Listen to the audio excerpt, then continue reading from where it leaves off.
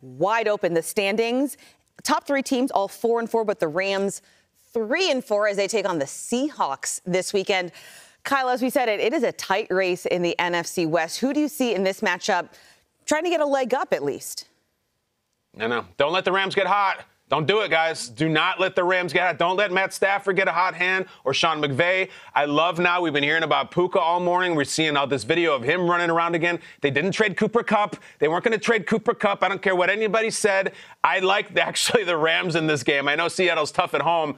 At least I thought they were. I mean, Buffalo beat them by about 50 last week at home. I actually think the Rams are going to reintroduce themselves to the conversation now. I like L.A. here. Just let me reintroduce myself. My name is Puka Nacua. I was about to go somewhere else. Puka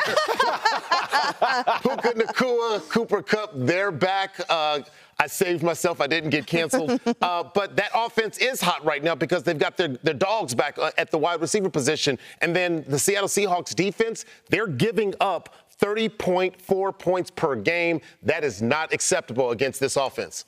No, yeah, I got the Rams too. And my big thing is against Ryan Grubb, the offensive coordinator for the Seattle Seahawks. Listen, the quarterback shotgun run game does not work in the NFL when you don't have a QB that poses a run threat. Right. Ryan Grubb, throw that out. Right. I know this is your first year in the NFL. Sorry, but Two buzzers. Ryan Grubb, Woo. Double buzzer. Stop running that. Keep going. Stop running that. Tell us more, Manti. No.